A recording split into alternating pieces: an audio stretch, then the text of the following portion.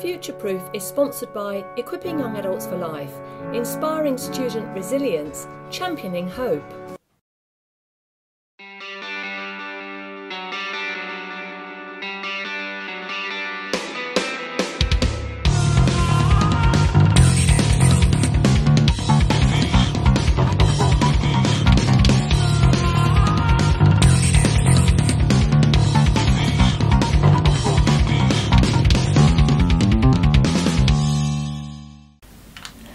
Hello and welcome back from the break. Thank you so much for joining me, Sarah Hopwood, as I continue this programme talking about a negative mindset that we can all have. I'm actually running through a list, and the negative mindset that I've been talking about today is this statement that we often say to ourselves, is that my future is determined by my past, and that really is not true. Your future does not determine your past does not determine your future. We can change our thinking and change the results that we're getting by changing the way that we think, and particularly what we believe. And going into the break, I was running this scenario here about saying if somebody didn't really believe that they could maybe lose weight, or it was a fait accompli that they were just going to be in this situation, not be able to do anything about it. And the whole belief system affects the D, which, if you remember, I said was standing for dissatisfaction. And because the belief system, if you like, sort of caved in or moved away from any sense of determination or kickback, if that's the right word, to the possibility of maybe losing some of the weight that they might have put on during lockdown, then the level of dissatisfaction very often will actually be dumbed down as well. And so if you are struggling with change, if anybody's struggling with change, if you're a business owner and you're struggling with change in an organisation, then D, that is where the problem lies, that there is not a high enough level of dissatisfaction to then go on to create the change. And it could be maybe not a high enough level of dissatisfaction with you, and possibly when we monetize, for example, conflict. You know, often people just get on and live with it, although I do believe with COVID-19 and the change of thinkings, then, you know, people have actually woken up and they're sorting out some of the numb stuff, if you like, that was sitting in and around an office. They are now sorting it out. But if it's not you with a high level of dissatisfaction, then maybe it's the people or the workforce or the team or the individual that you're trying to inspire to think and behave in a different way that doesn't have a high enough level of dissatisfaction themselves to do something about it. I have to say though, in this environment, many employees, their level of dissatisfaction has raised incredibly, not least because many are in fear of losing their job. So where they might have been complacent before, now they know that the market is much tighter and they need to work harder and prove themselves. Then for them, the level of dissatisfaction or the thought of losing their job suddenly becomes incredibly real, so that number goes up higher. So if I go back to somebody who is talking about losing weight from lockdown, but this time they have a high level of dissatisfaction. There's actually somebody just around the corner from me who has been to see the doctor, and the doctor just didn't say that they were obese. They said they were now on the spectrum of possibly being clinically obese. And the doctor was saying, if you want to see your grandchildren, if you want to, you know, you've got your own underlying health issues, and if you want to this, if you want to that. And it really raised this person's level of dissatisfaction with how things are. So they went home and they said to their other half, I now have to do something. And he was in fear of maybe not seeing the grandchildren or whatever else. So let's run with a scenario like that. What's their level of dissatisfaction? Well, if you ask the other half that was hearing the result of this doctor's visit, that number was, let's say, 9 out of 10. So therefore, the level of dissatisfaction is much higher than somebody who's more complacent. So therefore, what is the vision? The vision then is maybe tied up with seeing the grandchildren. It could be tied up with just knowing about their own underlying health issues, and maybe, anything from running in the park or what have you. But the vision is really start to create a picture of what this new world is going to look like. The best way you can do it is to draw it. And I have said on previous programs, if you can't actually draw it, it means you can't see it. And if you can't see it, then it won't happen. And remember, the brain works in pictures, not words. It works in pictures, so give it a picture that is inspiring.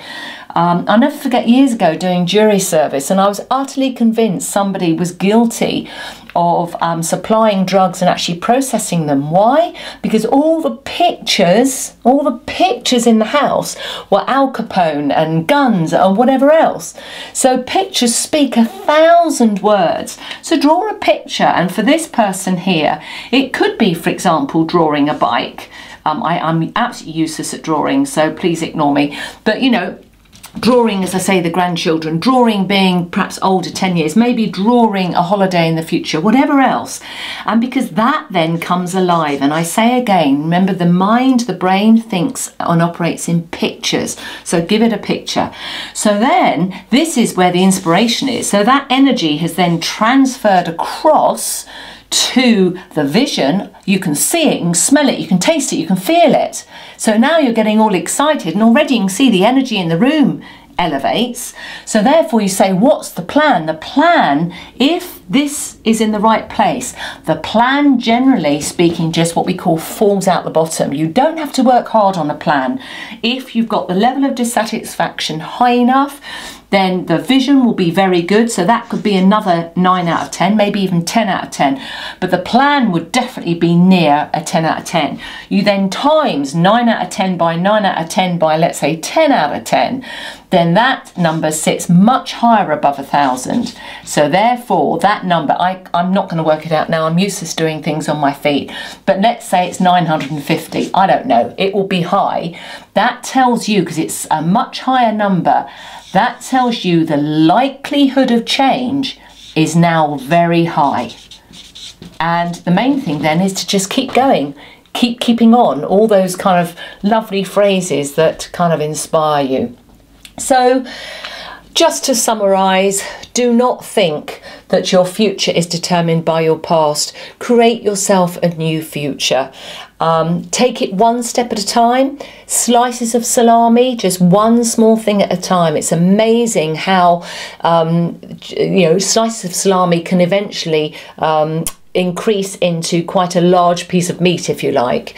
It's not a waste of time, but also as you make progress, as your vision, if you like, becomes more colourful, has more texture in it, maybe you put some sound into it, add some emotions and feelings into it, then it becomes more and more real. The plans then just escalate, so therefore your slices of salami can turn into chunks of meat, can turn into steak slices, can turn into a joint, if you like. Sorry if you're vegetarian, but you know what I mean. In other words, you can actually then telescope out some of your plans and your dreams, and then you can actually make much bigger headway, bigger steps, bigger strides. So be inspired.